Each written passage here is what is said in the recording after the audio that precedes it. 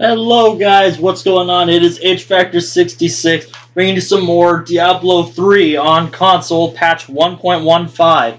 As you may already know, the January only event has begun, which is the Darkening of Tristram, which has introduced a lot of new content to Diablo 3 on the PlayStation 4 and the Xbox One. Now what is most important is the portal to Tristram, but one of the more trivial things is the Cultist Pages.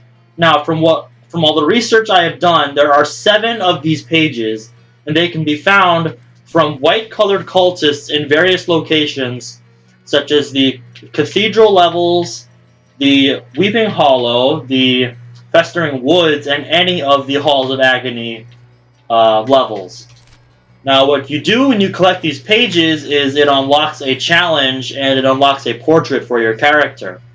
So there really isn't a whole lot of significance to these pages in terms of rewards, but it's something you can do this month if you really don't have anything else to do. So,